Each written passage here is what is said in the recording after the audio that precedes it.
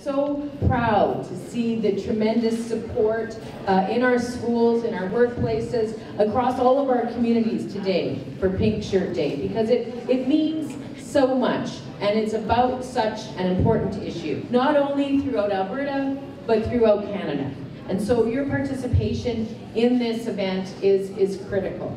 Because we know that it's important to take action as much as we can to demonstrate that we will not tolerate bullying of any kind in any setting in our communities. It's so, so important.